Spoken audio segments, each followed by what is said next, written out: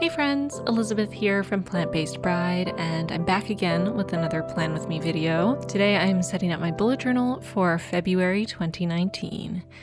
And this month's Plan With Me is another collaboration with a creator on the internet.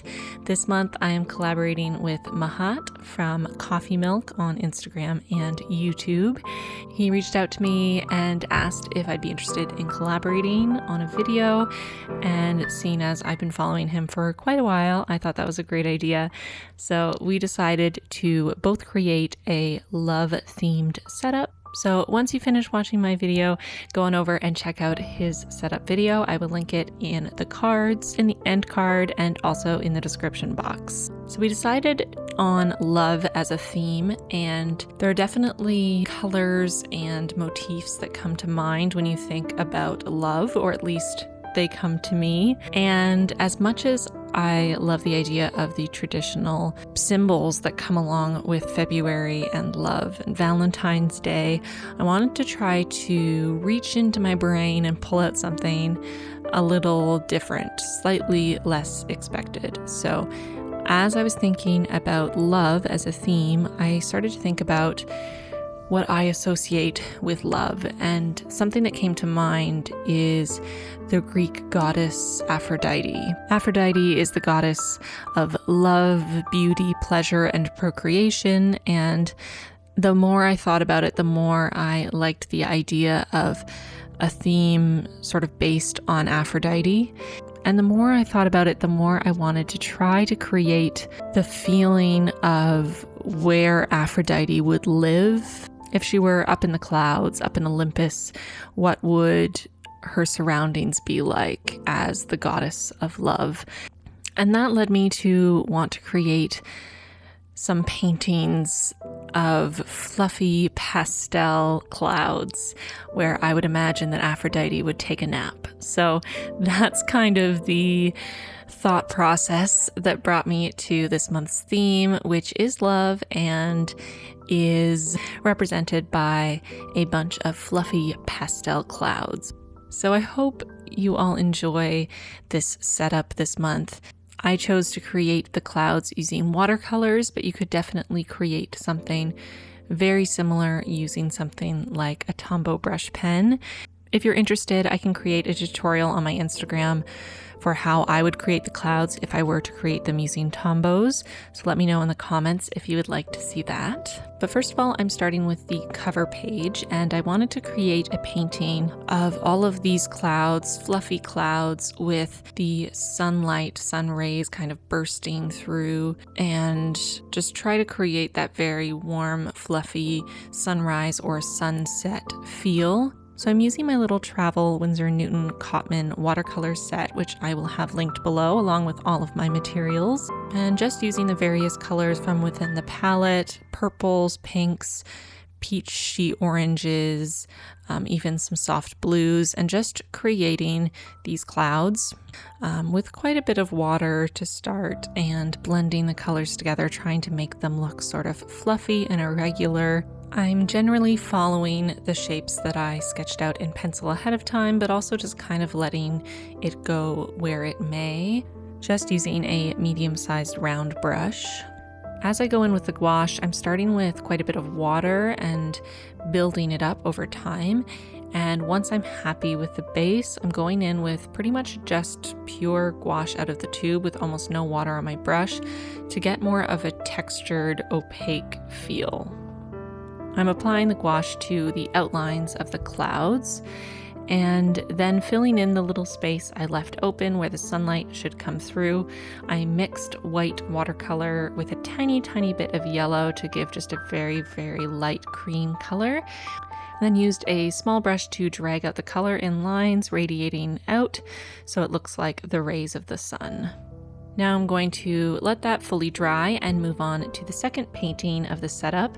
This one is going to definitely have a similar feel, but instead of having an opening in the top right-hand corner, I'm going to have the clouds sort of getting further away and more misty, harder to see as they come into the center of the painting. This is going to be my quote page, so I want the quote to be in that center area there. So I'm going to keep the center very light and faded, as if you're seeing it through the mist, through fluffy clouds, and keep the foreground around the outside of the painting darker, as if that's closer to you and obviously easier to see. So I'm sticking with the same colors here, pinks, purples, blues, and peaches, and applying them using the same techniques as the first painting.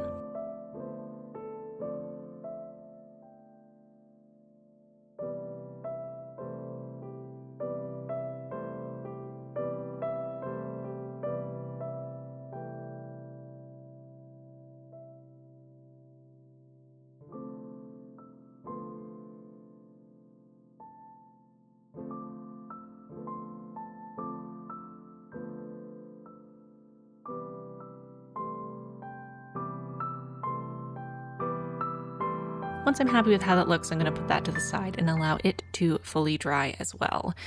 So while those paintings dry, I'm going to move on to the other spreads in my journal, starting with my monthly spread. So first, I'm just going to draw in all of the boxes for the days. As always, I do 6x6 boxes. It's just the size that I like to have for each day of the month.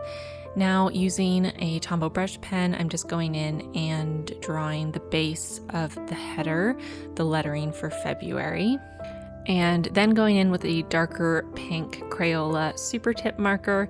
I'm just adding dots to the letters, and I'm concentrating most of the dots at the bottom of the letters and then having them sort of fade up the letters. This is very similar to the lettering I did back in August. If you remember that setup video, that was my Instagram followers control my bullet journal video. I'll link it if you haven't seen it. But I really liked that lettering with the dots really concentrated at the bottom and kind of fading up towards the top. So I decided to do that again this time. And I really like how the dark pink dots complement the lighter pink letters. Now I'm going in and using my watercolors again to create a bunch of clouds. As you will know if you saw my Dingbats notebook review, the Dingbats notebooks handle watercolor very well. I would definitely be cautious if you haven't tried your bullet journal with watercolors before. Not all papers hold up well to watercolors, so definitely do a test in the back before you just go in and start watercoloring, because you never know what's going to happen. Even if the paper in your bullet journal holds up quite well, I would suggest putting an extra sheet of watercolor paper or paper towel behind your page just to try to prevent any extra water traveling through to the next page. I wanted to have a mix of styles of clouds, so I created clouds similar to the last two paintings with the gouache along the top, but I also created some more cartoony clouds where I outlined the clouds in a gold gel pen and then added highlights using a white gel pen. So you could do all of your clouds in one style or the other, or you could mix styles like I did. I just thought it would be kind of fun to have both styles in the same spread.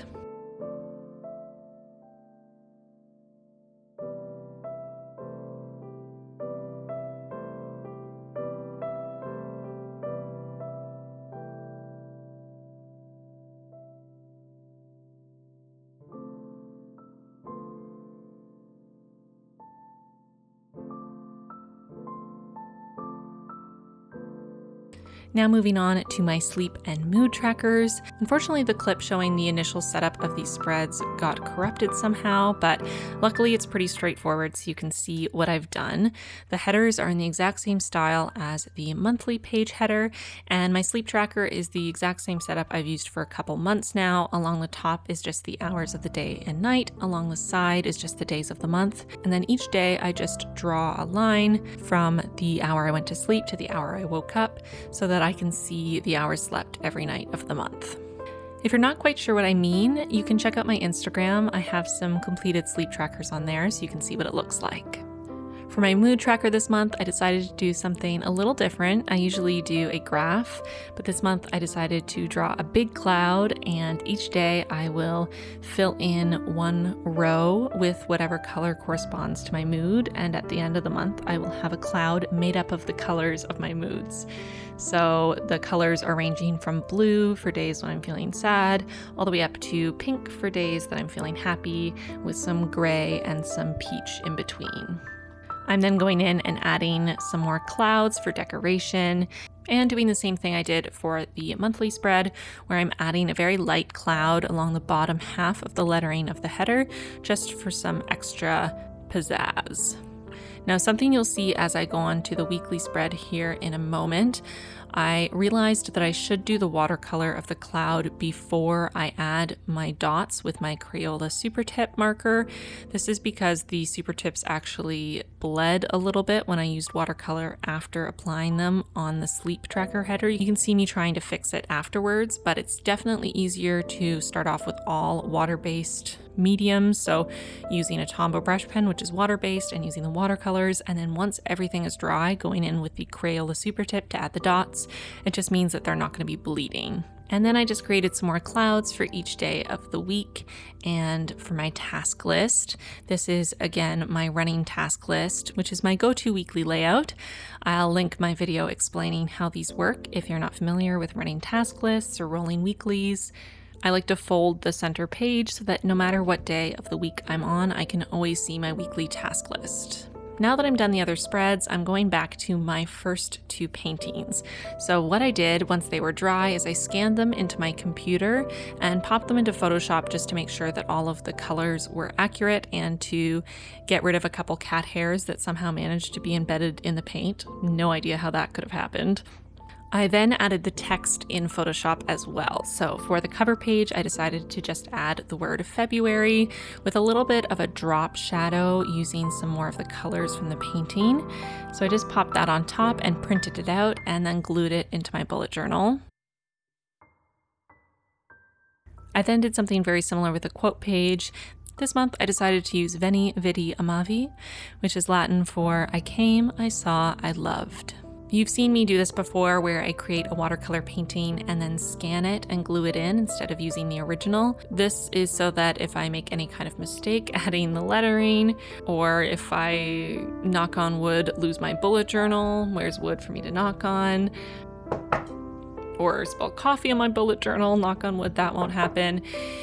It's just kind of a precaution so that the original painting that you spent a lot of time on can be kept separately. It can be put on display, you can frame it, you can give it to someone, and you can just use a high-res scan in your bullet journal. It's also nice because watercolor paper tends to be quite stiff, and if you were to put that into your bullet journal, it would definitely make the page very thick. I hope you enjoyed these fluffy pastel clouds, Aphrodite's home, for this love theme. I'm really happy with how these turned out, and I love how happy and calm it makes me to look at these spreads. If you like the paintings I created in this video, they will be available to my patrons as printables this month. So check out the link in my description box if you want to join the Plant-Based Bride patron squad. I'm currently using them as wallpaper for my lock screen and homepage on my phone, but you can of course print them out and use them in your bullet journal, use them for whatever you like. I want to take a second to thank my patrons for supporting me, and a special welcome to our newest patron, Colleen. This month's giveaway will be happening next week in my husband's Plan With Me video, so stay tuned for that. I hope you all enjoyed this month's Plan With Me. If you decide to recreate any of these spreads, or if you use my paintings as a patron, please tag me on Instagram so I can see what you do. I love to see all of your creations. Here on the screen are some of my very favorites from the last month. And of course, don't forget to go check out Coffee Milk's video next. Thank you so much for watching, and I will see you very soon in my next one. Bye, friends.